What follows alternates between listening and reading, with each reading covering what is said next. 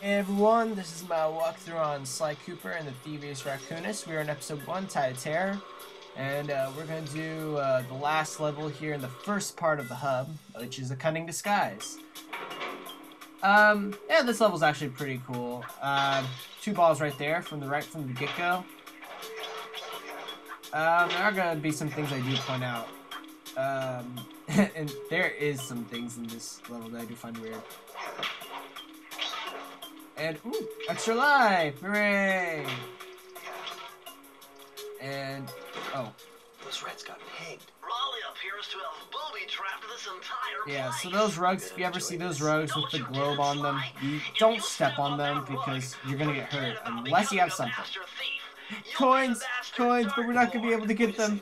What if I jumped into that barrel for protection? I don't know. It looks pretty risky and very unsanitary. Only one way to find out. I've heard of monkeys in a barrel, but I've never heard of raccoons in a barrel. That sounds like a fun game. Raccoons in a barrel. Followed by Hangman and Charades. What's in Charades and Hangman? Those games don't go in that order.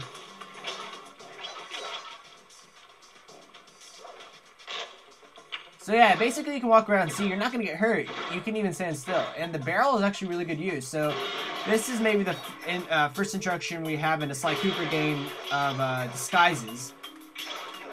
And it's a very early introduction. And this disguise is actually really good because in it you can't actually get spotted by flashlight guards if you stand still. So that's important to note. And the cool thing about this game is that if you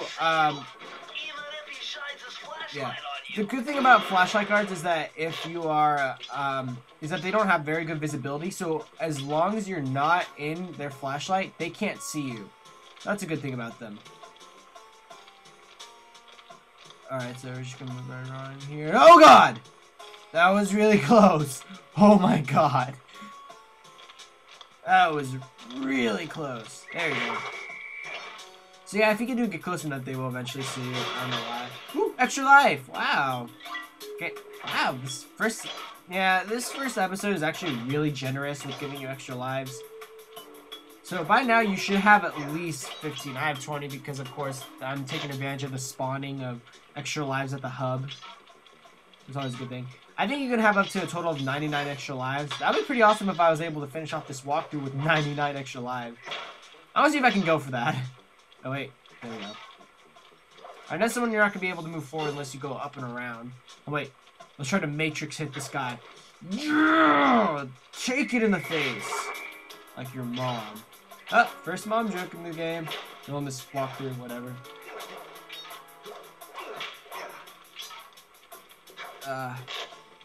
This is still one of my favorite games of all time. Alright, so anyways, we have to be careful with these. And I'm gonna point out something to my friend here. Yeah, hold on. See? Even if you're in the barrel, you can still get burned. Dumbass.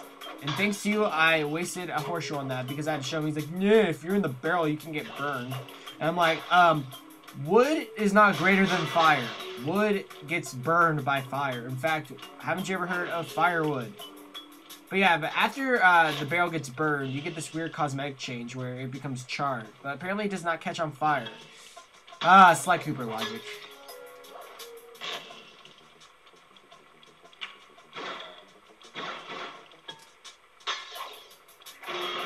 Destroy these globes. I always destroy these globes anyways. Because, you know, you never know.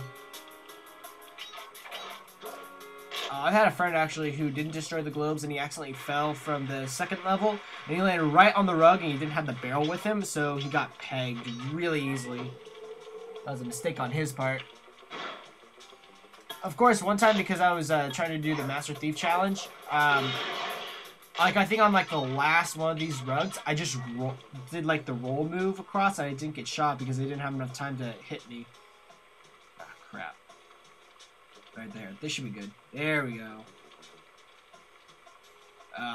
Oh, okay, here we go. Oh.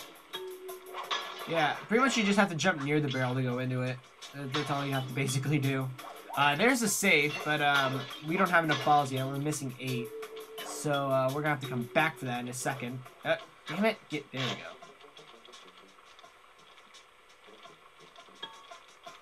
All right, hold on. I'm gonna try to see if I can get a lot of. Yeah, there we go.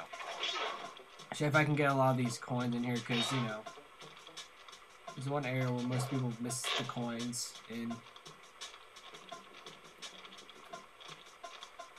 The barrel will return in later episodes, but this is just the introduction of where you go. This level's pretty cool. Nice giant library too. I doubt Raleigh is smart enough to actually. Well, of course he's smart enough. He's a mechanic. He must need to learn how to. But seriously, there are a lot of books on here, and plus, if you're on a boat, don't you think that these would probably be subjected to rot? All right, mystery time. Mystery safe. Like Zoink Sly. I can't believe I just said that. I hear some 3 balls. You gotta be kidding me. Let's try that again. Don't fall this time, Sly. There we go. That was a little embarrassing.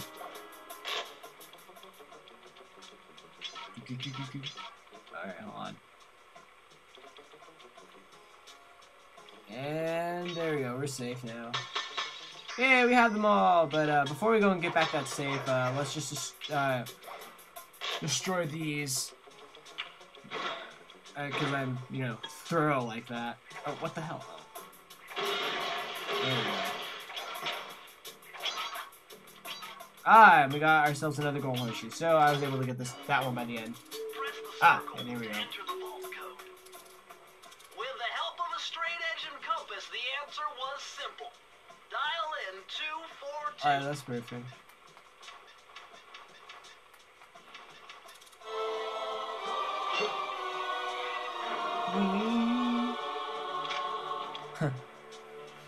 Interesting. Chris Cooper's dive collection. This is just an add-on to the dive move that we have. It just helps you collect things faster. I don't think there's anywhere else I need to show it. So I'm just gonna cut ahead to when we go back to the treasure key.